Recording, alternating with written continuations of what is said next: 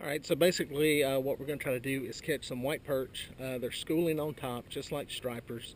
Here early in the morning, it's a good cloudy day, early summer, and we're going to try to find some of these schools where they're popping and blowing up on top, move into them, and catch some of these fish. Perch-a-palooza, Perch-a-palooza, Perch-a-palooza. More perches. Here, folks, is what a massive school of white perch looks like. Basically, that's what the rig looks like.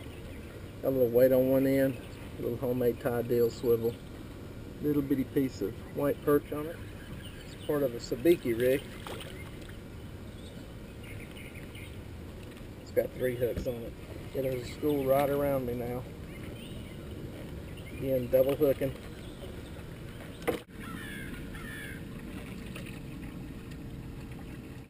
Alright folks, that's about it. It's been about 30 minutes. I got a tank full, so if you get a chance, get out and try to catch some of these perch this summer.